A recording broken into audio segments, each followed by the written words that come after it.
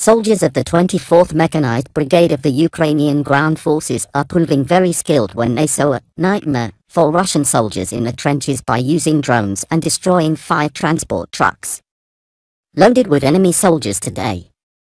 The 24th Motorized Brigade of the Ukrainian Ground Forces recently shared a video of using drones to attack Russian soldiers in the trenches.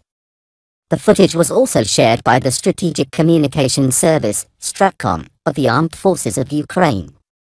The video shows a trench of Russia, hidden in the woods with many soldiers walking. Suddenly, Ukrainian drones dropped precision weapons, causing a huge explosion. Many soldiers fell, some fled. The Russian side's casualties are unknown.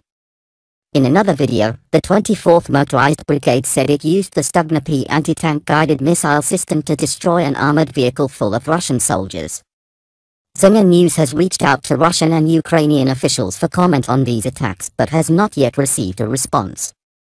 The Russian military began conducting attacks on Ukraine on February 24 in what the Kremlin called a special military operation. June 14 marks the 111th day of the campaign.